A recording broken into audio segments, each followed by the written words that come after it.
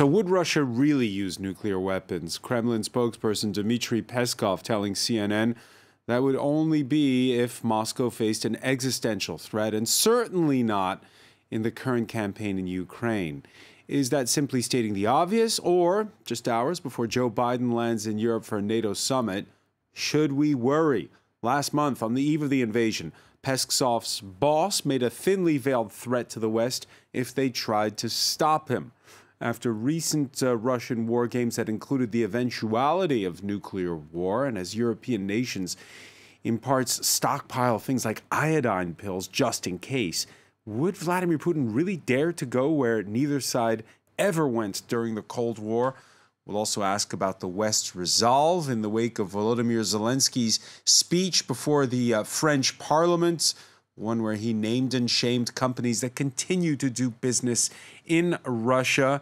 Again, all this ahead of Joe Biden's arrival in Europe for a summit with leaders of NATO, the G7, and EU.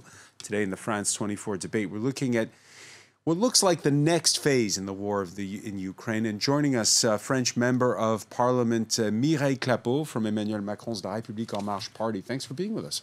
Hello. We are also joined from Warsaw by journalist Vladislav Davidson. You are the author of From Odessa with Love, Political and Literary Essays from Post-Soviet and Ukraine. Welcome back to the show. Thank you for having me again. And from London, Nikolai Petrov, Senior Research Fellow for the Russia and Eurasia program at the think tank Chatham House. Nice to see you again. My pleasure. The France 24 debate, where you could join the conversation, and you have on Facebook and Twitter, hashtag F24debate. If it's Wednesday, it must be Paris.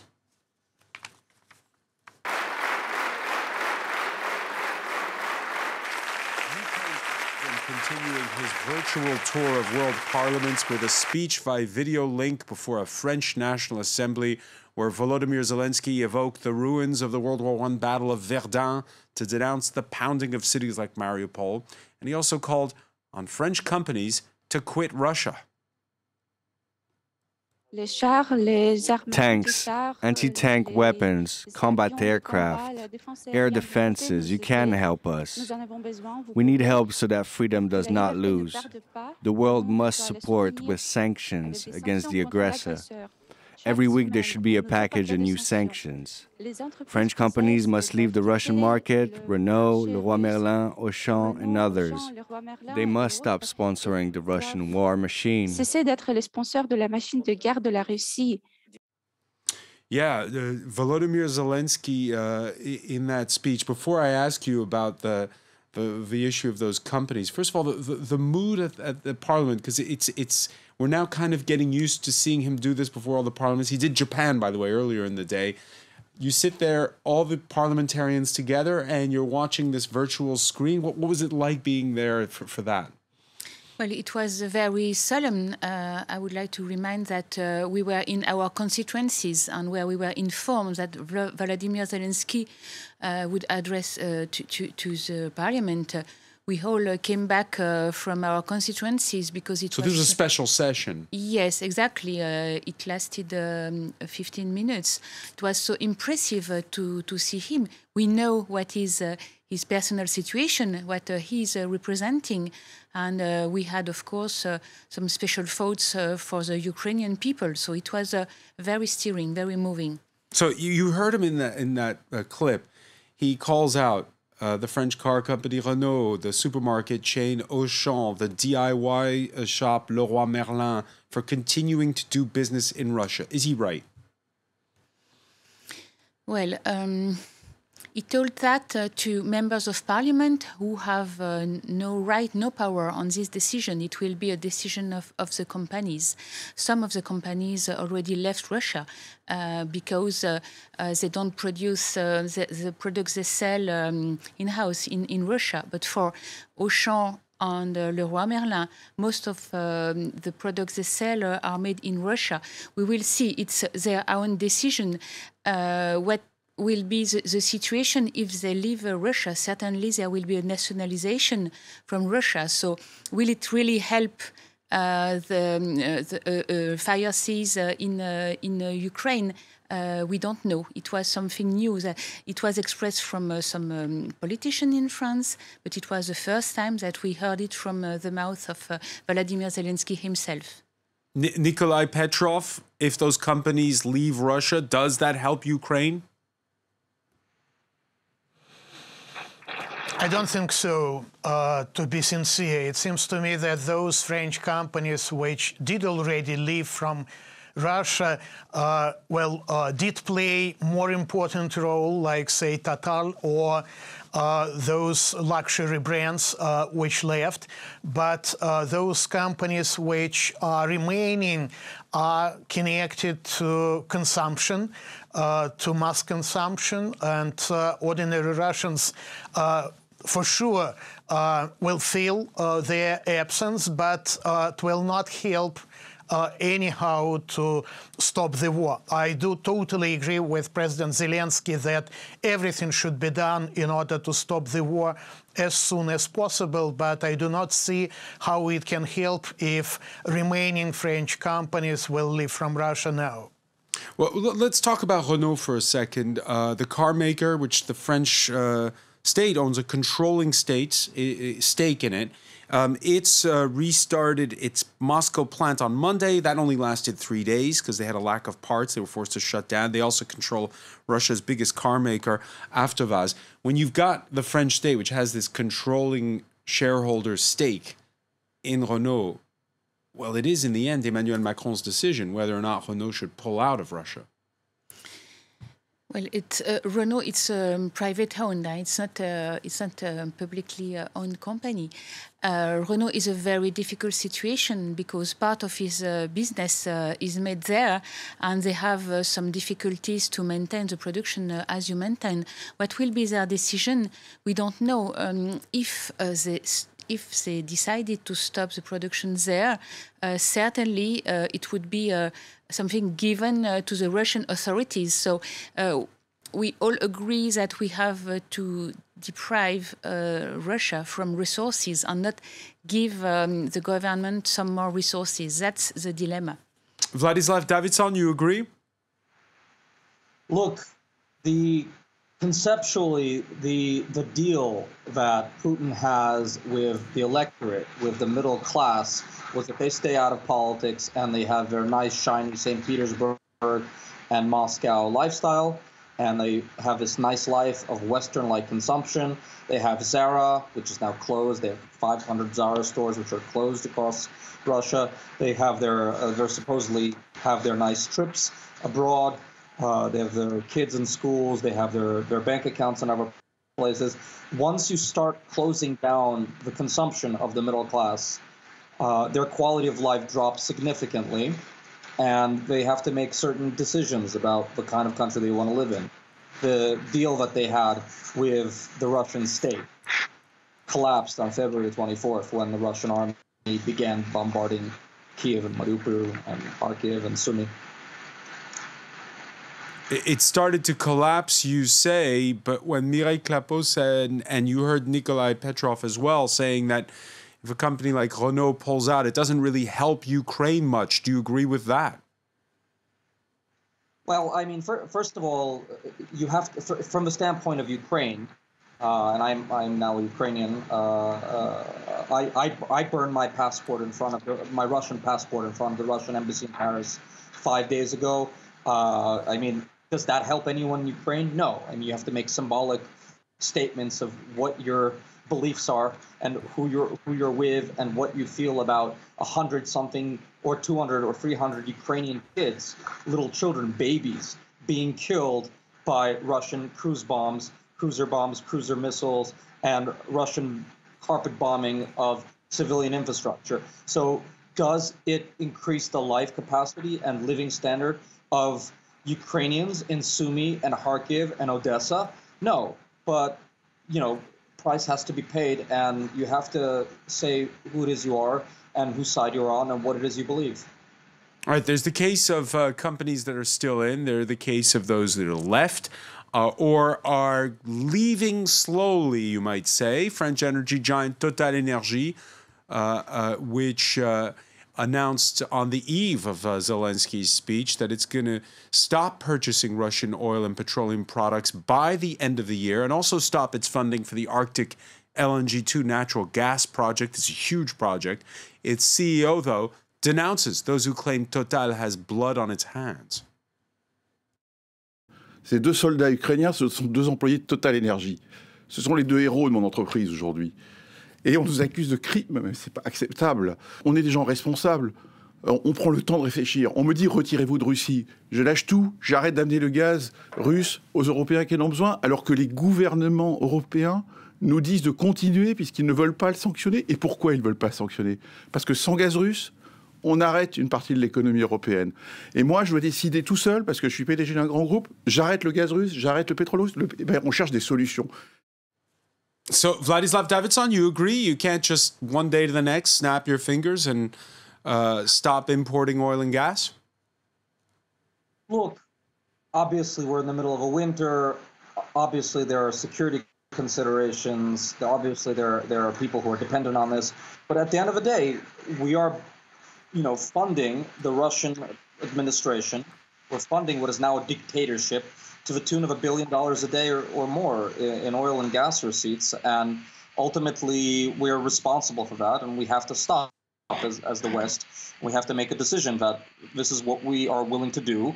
And if the Germans have to freeze a winter, if they have to, buckle their belts and tighten their belts and accept the fact that there's a consequence to 15, 20 years of their policies, and that they have to accept the fact that their economy will go into recession. I mean, these are the decisions they made 15, 20 years ago.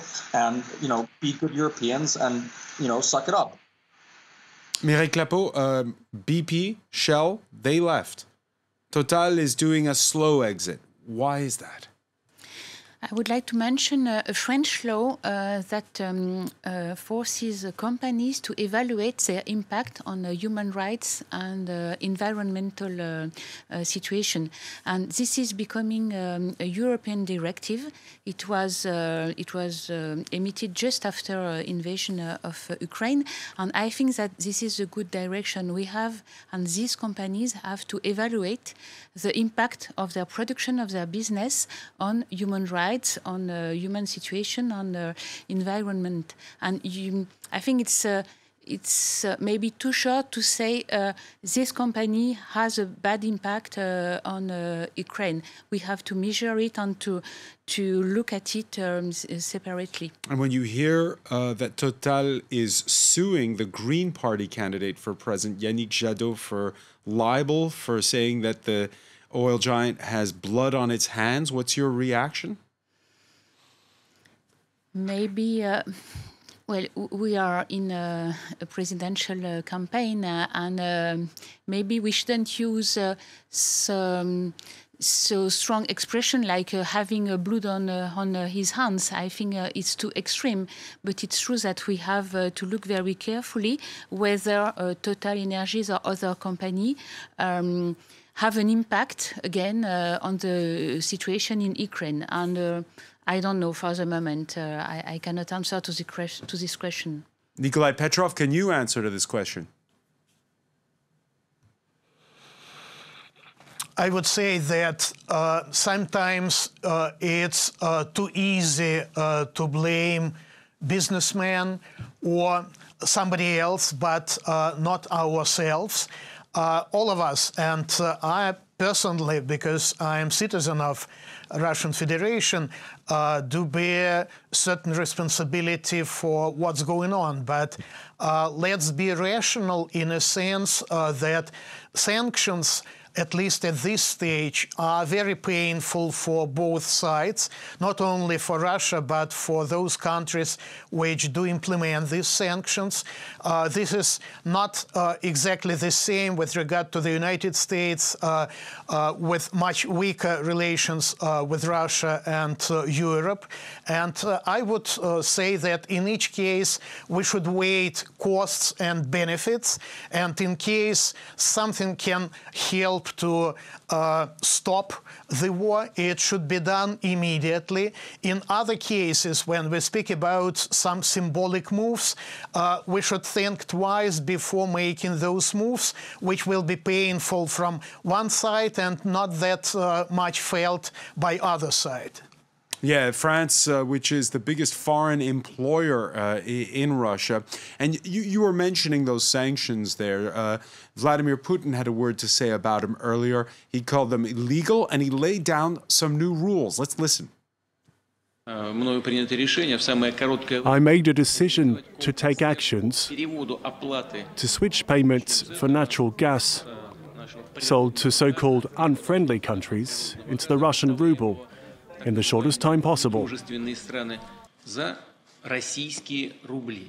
So Nikolai Petrov, he didn't say oil, he said natural gas there. What does that mean, a switch to forcing payments in rubles, and can he do it? I think he can claim for certain contracts to be revised, although it takes some time. And what we should have in mind, it's not only the fact that Russia is selling oil and gas, but it's the fact whether Russia is capable to get money for oil and gas sold. And I think that those sanctions which are already implemented do not let Russia to get money for the oil and gas sold, and that's why the idea to switch to ruble or yuan or whatever else is connected not only with the idea somehow asymmetrically to respond to those sanctions which are on the table, but at the same time to let Russian budget and to let Russian companies to get money. Will he get away with it? Will those companies pay in rubles?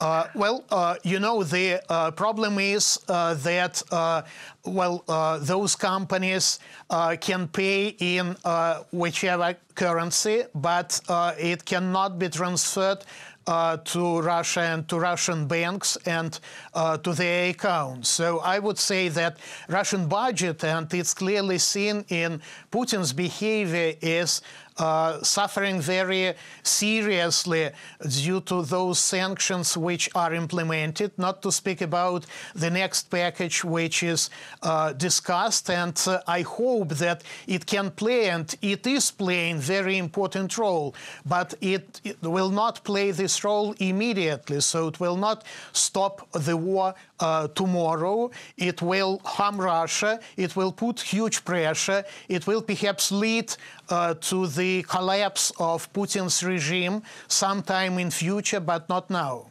But not now. Before we move on, one more word about Volodymyr Zelensky's speech. And you were mentioning, Mireille Clapeau, that we are in a presidential election season right now. There were 3 candidates for president who were present in the chamber alongside you, 2 from the far right, 1 from the far left. In the past, they've expressed their penchant for Putin, and they were in the room for Zelensky's speech. The far right MP Marine Le Pen, who's polling second behind incumbent Emmanuel Macron, was in attendance after saying she'd cleared an earlier scheduling conflict. Mireille Clapeau, she arrived late. Marine Le Pen, what do you make of the fact that she considered not coming and then decided to show up in the end?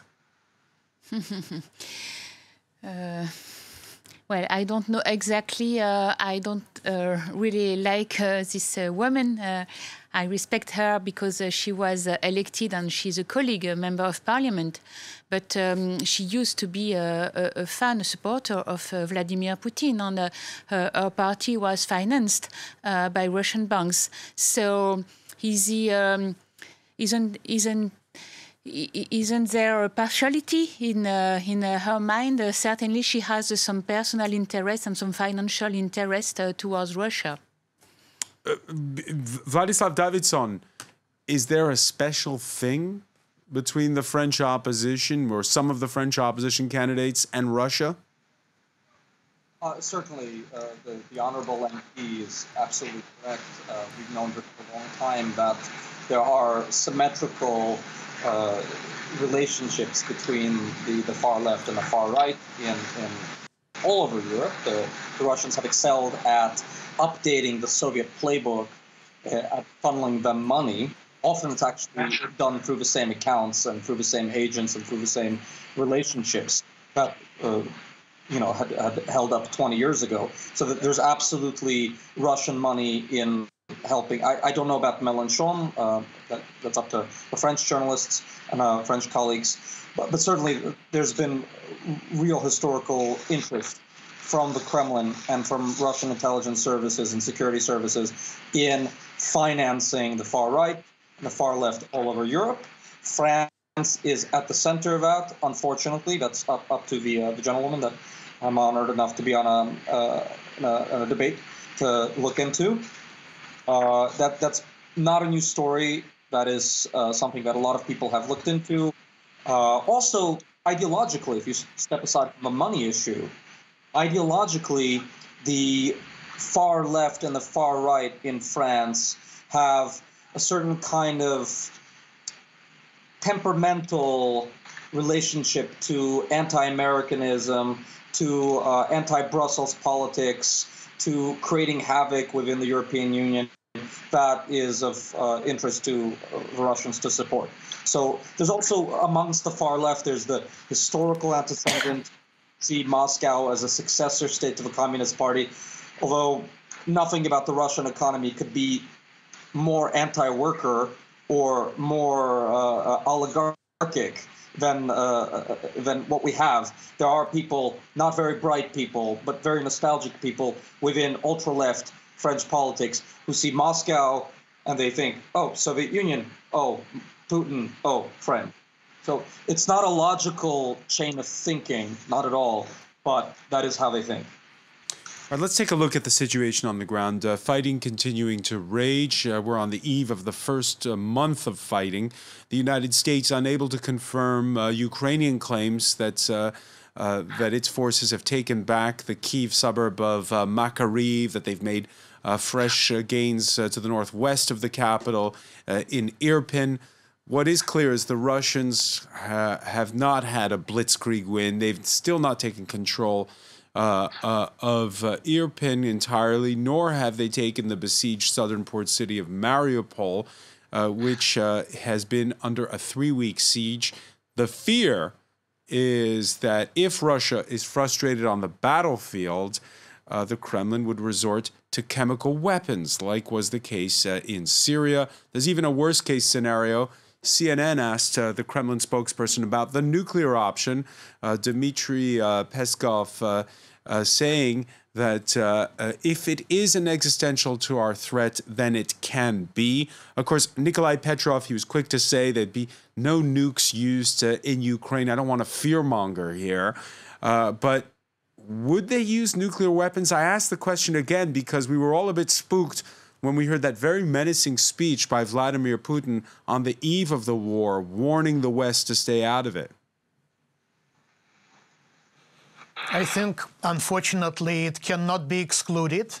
And that's why it's dangerous to corner Putin if only those thousands of casualties do not impress the other side from his point of view, to make certain concessions and to start real negotiations, then he can use something which will have a kind of shock effect, whether it will be chemical weapons, and it's not by chance that the Ministry of Defense is saying about preparation of from the Ukrainian side to provoke, to make a provocation using chemical weapons, and nuclear weapons can be used as well. According to Russian military doctrine, tactical nuclear weapons can be used not only reacting onto the nuclear attack against Russia, but in case there is essential risk for Russian state. And of course, we can see how this can justify any usage of nuclear weapons. God forbid, and perhaps it will never happen, but we should have this in mind. What does tactical nuclear weapons mean? I grew up during the Cold War, where we were told that nuclear weapons were off the table at all times because it was mutually assured destruction. What are tactical nuclear weapons? Well, unlike strategic nuclear weapons, which should be transported for more than 5.5 thousand kilometers, and strategic nuclear weapons attack will lead to mutual suicide. In case of tactical nuclear weapons, they are more limited, but at the same time they can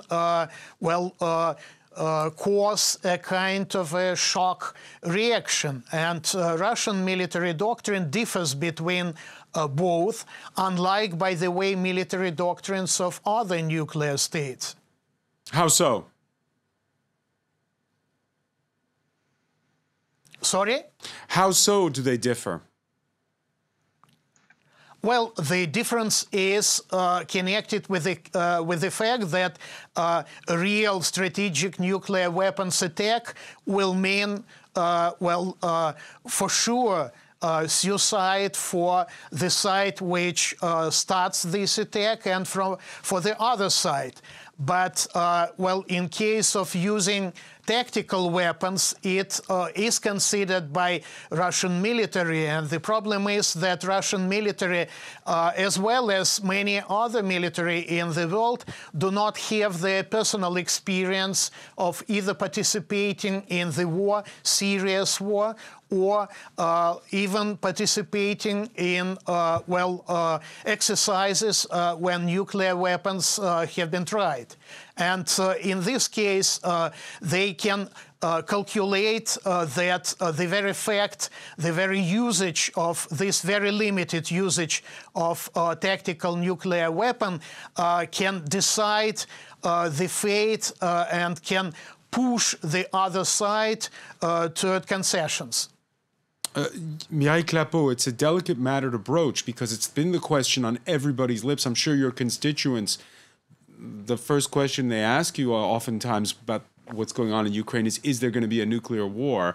And we've seen the European Union talking about stockpiling iodine pills, something that some of the countries are already doing. They've run out in pharmacies in places. It could just be panic buying. This is such an unfathomable scenario. But are we right to be talking about this? Is this are we right to be considering this at this point? I think the most probable hypothesis is that Russia uses a chemical and biological weapons because, first of all, they use a subject accusing Ukraine from having laboratories held by Americans. And second, we know that Russia used chemical weapons against Skripal and Alexei Navalny too, because it was a poisoning. So I think it could be next step. And of course, a nuclear weapon would be something terrible.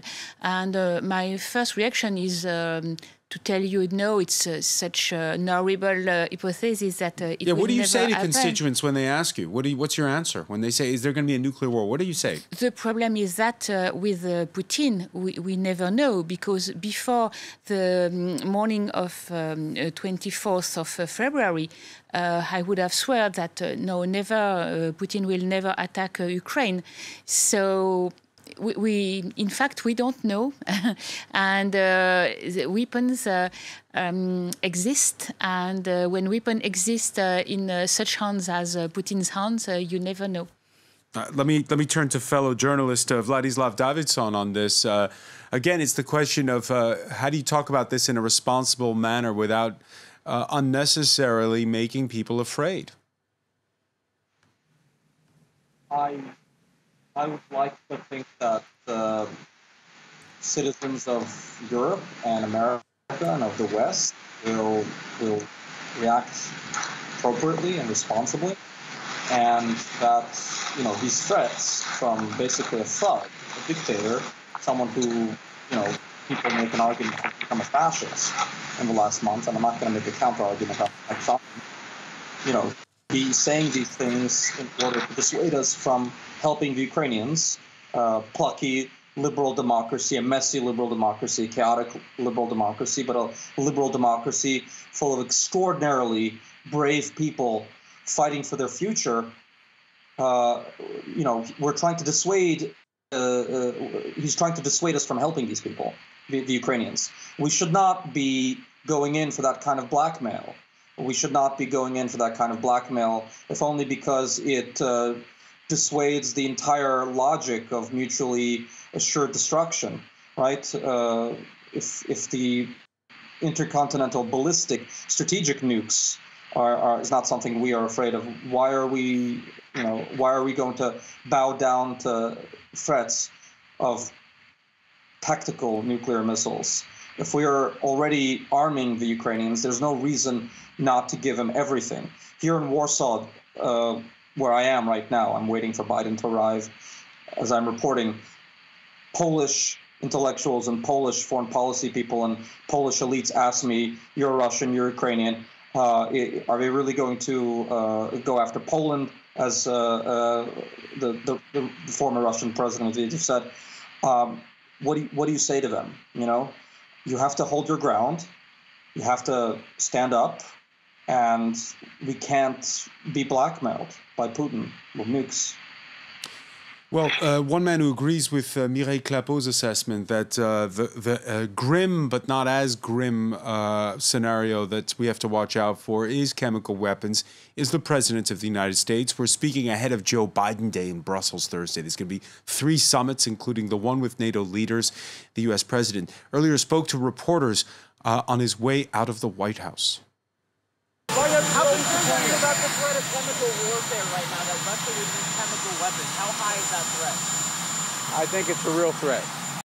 He thinks it's a real threat, the use of chemical weapons. Earlier, when we spoke to France 24's Brussels correspondent Dave Keating, he said that right now at NATO, they're either playing their cards close to their chest or still working out just what red lines would mean. We saw in Syria that it was announced by the U.S. president and others that chemical weapons were a red line. They were used. There was no intervention. At this point in time, Vladislav Davidson, what should be the reaction of NATO if Russia uses chemical weapons in Ukraine? They should give every gun and every anti-ballistic missile and every tank and every plane that the Ukrainians have been pleading for the last month to Kiev immediately. I mean, there's no ifs and ands about it. You just have to go all in. There's concern here in Poland amongst various Ukrainian political elites who I've been speaking to that the Biden administration is not doing quite enough. There is concern amongst people close to the Ukrainian presidential administration who I've been speaking with that the Biden administration looks like it's doing enough, but really isn't. That really is playing. But let me ask you, Vladislav, what more can they do? I mean, there are those Javelin anti-tank missiles. There have been there's been ammunition sent in, and it's not just the United States. It's all NATO allies and even beyond who've been pouring in military aid to Ukraine in the past month. There are offensive weapons, and again, I don't have security clearance, so I haven't seen the list. But I'm told that there are offensive weapons that the Ukrainians want that they're not getting yet. I'm told by people who have are above my pay grade in terms of what they have access to, their eyes, that there are things that the Ukrainians are asking for that they're not getting, including I'm sitting here in Poland, the question of the MiGs. I mean, it's symbolic, but the Ukrainian Air Force is still flying and it's still fighting, and we should be giving them the MiGs. We should be giving them the anti-missile and anti-airplane defense systems. There are people here and there are people in Kiev. Yeah, just to remind our viewers on this, Poland was asking if they could give those Soviet-era made planes that the Ukrainians know how to fly. The question, Vladislav, was that the Americans are saying, how do you get them into Ukraine? Because if you fly them in, then you're involved in the war then. I think that's a kind of sidestepping of the issue by the American presidential administration. We've already given so much. I think it is. I think it's a pretext for not doing what they really don't want to do. I think there are elements inside the White House who will not be named on national television or international television who want to keep this conflict going in a way that bleeds the Russian military, or don't want to go all in because they need the Russians on negotiations with Iran, or they need them on something else quietly. There is a calculation. They're not saying we will give the Ukrainians everything. They're coming up with some sort of silly pretext or a kind of technical procedural pretext for not giving it. There are ways to give the planes. What is the difference between giving javelins and planes across the border? I just don't see the difference. Nikolai Petrov, I'm haunted by what you said earlier about Vladimir Putin feeling cornered already. Listening there to Vladimir speaking, your thoughts. Is there a difference between giving javelins and giving MiGs? I think there is the difference.